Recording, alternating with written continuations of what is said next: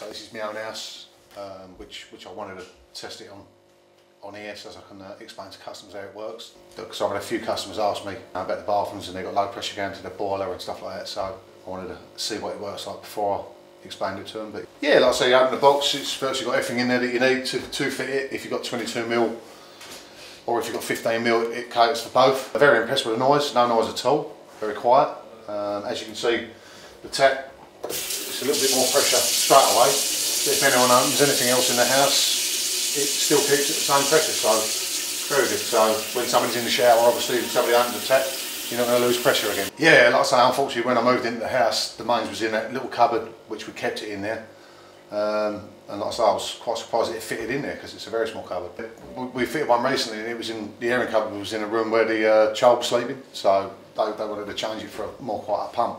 But as pumps go, this is generally the quietest pump I've fitted.